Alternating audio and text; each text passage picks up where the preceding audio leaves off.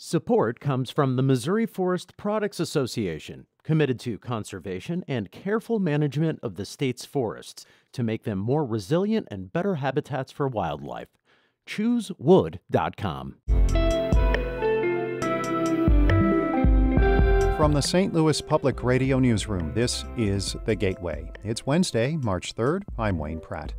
Many coal-fired power plants have closed in Illinois over the past few years as utilities focus on other sources of energy. Communities are left to manage demolishing the buildings left behind, and they don't have to follow many rules. It's a transparency issue of really understanding what does this process look like and how can people protect themselves. If there's no process, there's no way for the community to know what's going to happen. In just a few minutes, St. Louis Public Radio's Eric Schmidt examines the regulations for coal power plant demolitions and why environmentalists are worried. Two women will run head-to-head to be the mayor of St. Louis for the first time in the city's history.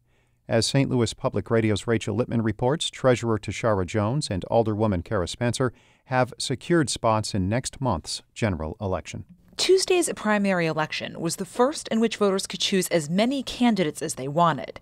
And Spencer says the results show the city wants to go in a new direction. What we see here tonight is a real embracing of a different vision for St. Louis, and I'm excited about that. Jones agrees that residents are demanding change. We need change in our city to ensure that regardless of any identity you hold, that you should be able to succeed here. Board of Alderman President Lewis Reed, who came in third, has pledged to work with whoever wins the general election, especially on issues of public safety. I'm Rachel Lippman, St. Louis Public Radio. The fight over leadership of the St. Louis County Council is over. A judge has ruled Councilwoman Rita Days is the chairwoman. The court case centering on whether Days or Councilwoman Lisa Clancy should hold the position had been pending since January. St. Louis County Circuit Judge Thomas Albus has ruled Days is the chair since the vote to initially elect Clancy to the post was invalid. Days says she's ready to put the bitter legal fight behind her. I'm hoping that we can get back to the business of handling issues and challenges that are facing the residents of St. Louis County.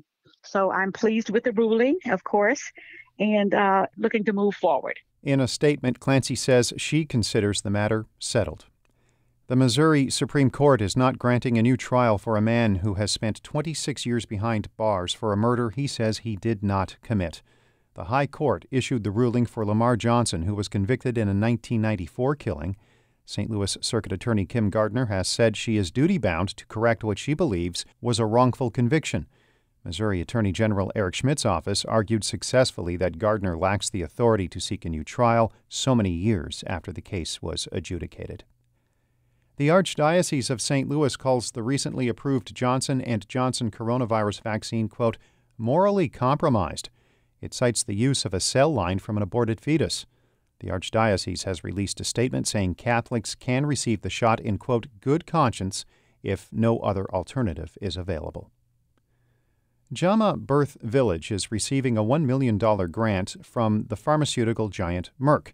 The grant will fund the training and mentorship of 360 new doulas, holistic caregivers who provide prenatal and postpartum support. Birth Village founder Kelly True Kelman says she became interested in maternal health because she had 2 unnecessary C-sections. It really landed me in a place to explore what does good maternal health care look like and what does it look like, particularly for Black women.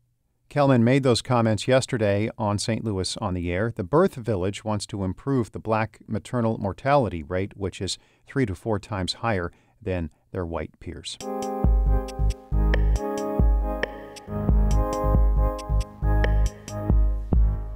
More plants throughout Illinois will shut down as energy from coal falls out of favor.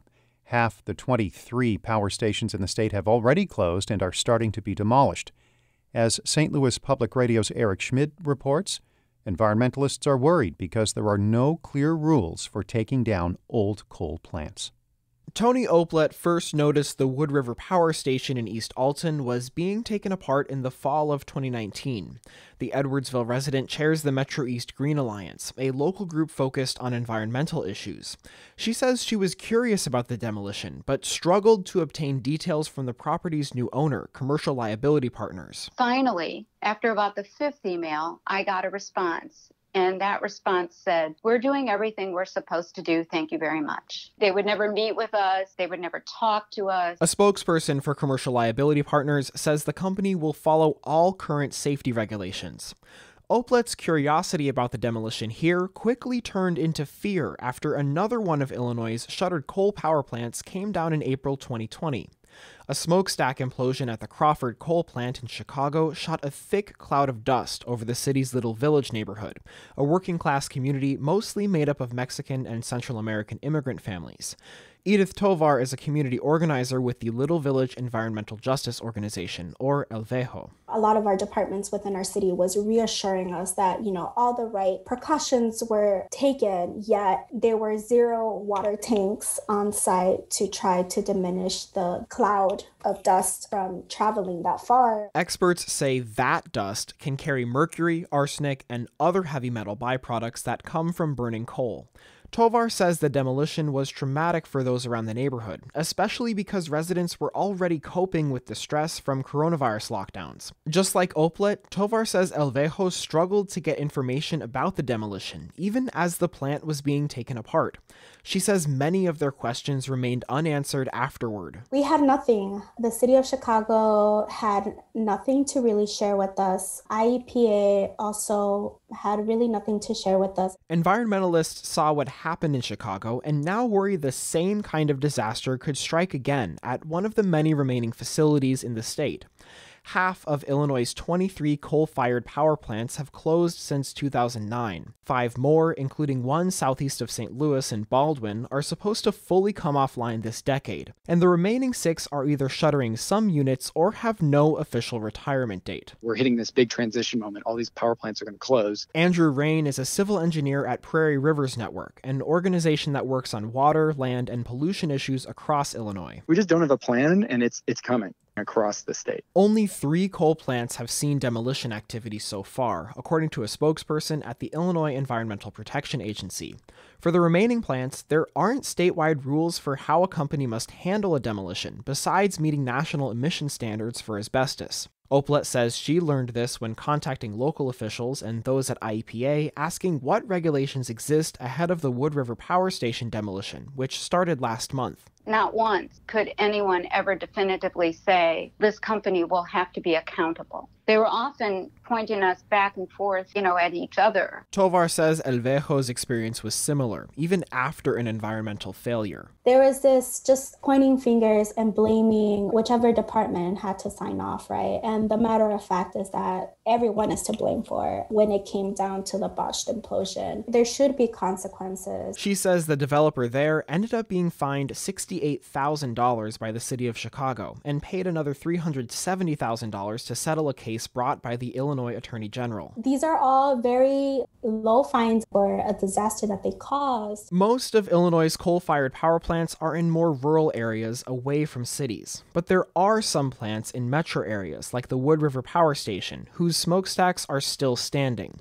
They will come down after the U.S. Army Corps of Engineers finishes evaluating how their demolition might affect nearby levees. Oplet and Rain worry they'll release toxins into the air when they come down. Rain says all communities with a coal plant deserve to know they'll be safe when these power stations are eventually demolished. It's a transparency issue of really understanding what does this process look like and how can people protect themselves. If there's no process, there's no way for the community to know what's going to happen. He says more demolitions are inevitable, and without any regulations, more environmental problems are too.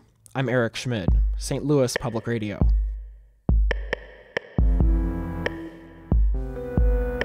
Our Fred Ehrlich edited that report. Shula Newman is the executive editor of St. Louis Public Radio. Music by Ryan McNeely of Adult Fur. I'm Wayne Pratt. From the St. Louis Public Radio newsroom, this has been The Gateway.